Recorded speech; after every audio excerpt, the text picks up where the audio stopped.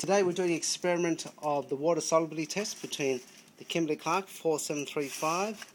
This is the Metro toilet paper. That way you can be sure that the product is good. The test is really simple. Basically what we do is we get the paper, put it into a water bottle, fill it with some water and give it a good hard shake as if that's the same action as would be in the toilet. And then we pour it down the sink and then you can have a look at the size of the fibres. If the fibres are really big, then that's more likely is worse than fibres that are smaller, which means it'll be easier to go through the toilet system. So first thing, we'll get the Kimberly-Clark paper and have a look at the quality of the paper. You can also look at the quality of the Metro. As you can see, it's a nicer pattern. The Metro is a nicer pattern than the Kimberly-Clark in terms of the quality as well, as you can see with the fibres. So anyway, let's do the Kleenex first. 10 sheets of paper, which we've measured up to here. So that's 10 sheets of paper.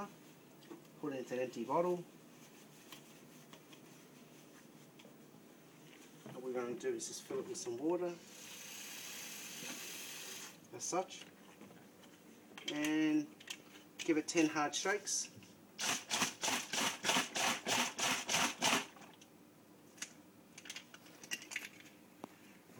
Here.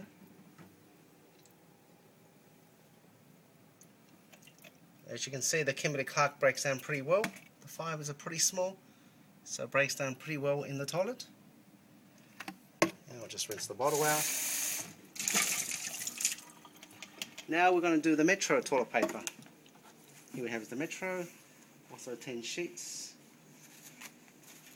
There we are.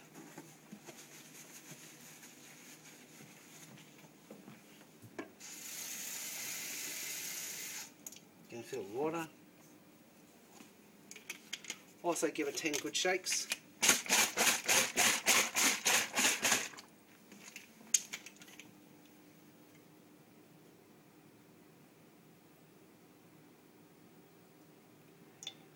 And as you can see, with the Metro toilet paper, it is almost like puree, so it's much finer than, say, the Kimberly-Clark over here, which you can see the fibres are much bigger. So bigger fibres, and these are smaller fibres, meaning that this is less likely to cause a blockage, or, in other words, be better for the toilet system than the Kimberly-Clark. So if the Kimberly-Clark is fine, then the Metro toilet paper will definitely be fine. Thank you.